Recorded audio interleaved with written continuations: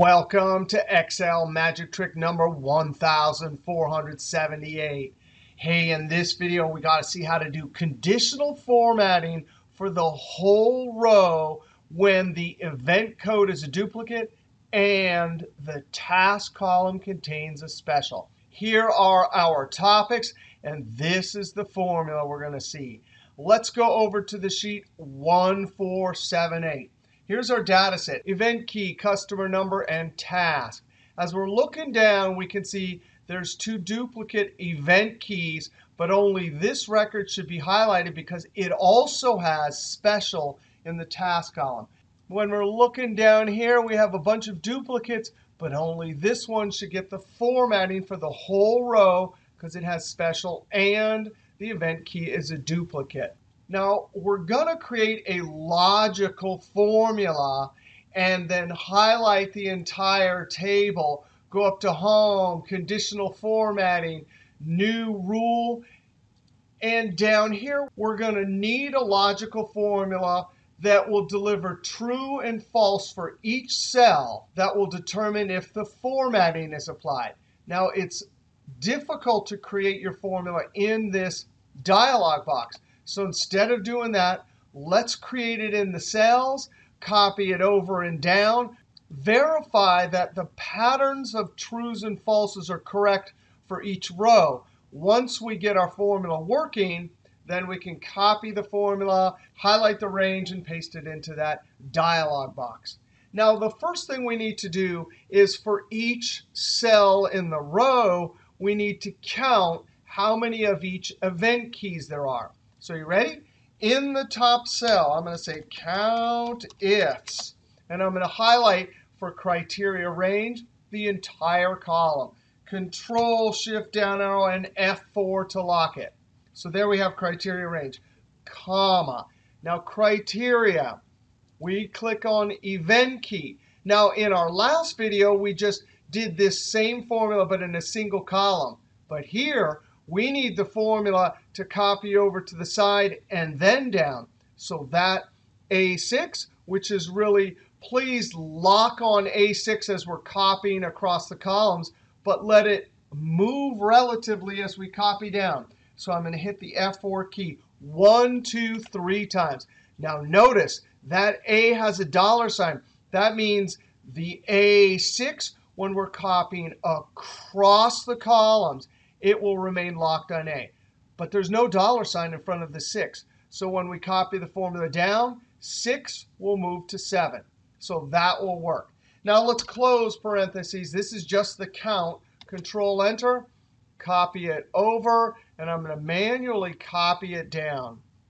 Now I'm going to come to the last cell and hit F2 to verify that the cell references are correct. The blue one totally locked on A6 to A38. But look at A6 at the top, of course, now is always locked on A, but 6 was allowed to move to 38. So it definitely got the right cell references. Escape.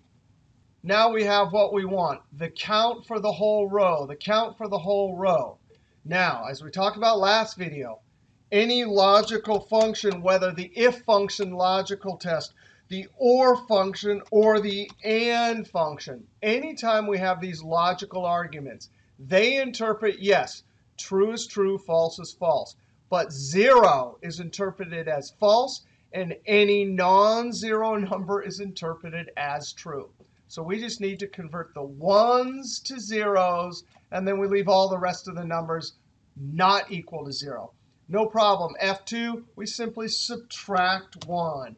Control-Enter, copy it to the side, and then double-click and send it down. And there we go. There's our falses. And when we put it inside of the AND function, it will interpret all of those as false and all of these as true. Now, F2 in the upper left-hand corner, after the equal sign, I type AND. Logical test, well, we already got our first one, comma. Second logical test, I need to look at, for this row, C6. So I hit the F4 key 1, 2, 3 times. I do not want a $sign in front of the 6 because when the formula copies down, I want 6 to be free to move to 7. That's our mixed cell reference. Now we ask the question of that, are you equal to whatever's in C3? And I'm going to lock it with the F4 key in all directions. Now that is our formula. Close parentheses, Control Enter, copy it to the side, double click and send it down. And look at that. There's our patterns of trues and falses.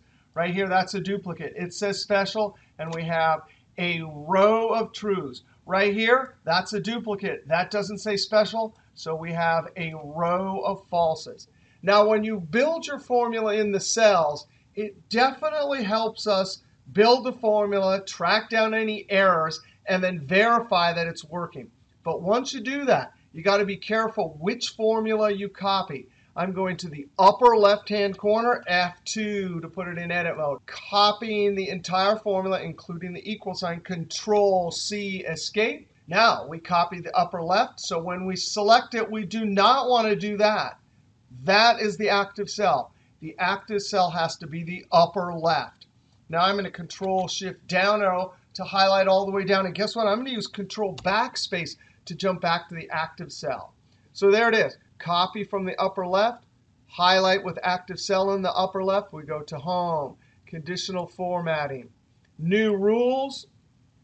Down here to use a formula to determine which cells to format, and click in Format Values where this formula is true. Now I'm going to show you the keyboard for that. I do conditional formatting all the time. Alt-HLN, that opens up the dialog box. But look, I want the one at the bottom, so I hit Page Down. Now I want to jump to the next text box, so I hit Tab. Now I want to paste, so I use Control-V. Now, there is the formula. That formula is in the dialog box. And in memory, this dialog box will copy the formula from that cell over and down. Now it will be in memory as if each cell has the formula and as if each cell is getting a true and false. That way, when we click Format, and you can use any formatting you want. I'm going to use yellow, click OK. That formatting will be applied when that formula delivers a true. Click OK. Beautiful. Now let's just test this. I'm going to say equals the one above. When I hit Enter, just like that, now that is formatted. Control-Z. All right, so in this video, we saw how to use and COUNTIFs, and the fact that any non-zero number is true, 0 is false. And we use mixed cell references to create a logical formula that we could use in the conditional formatting dialog box. Now, if you like that video, be sure to click that thumbs up, leave a comment, and sub, because there's always lots more videos to come from Excel is Fun. We'll see you next video.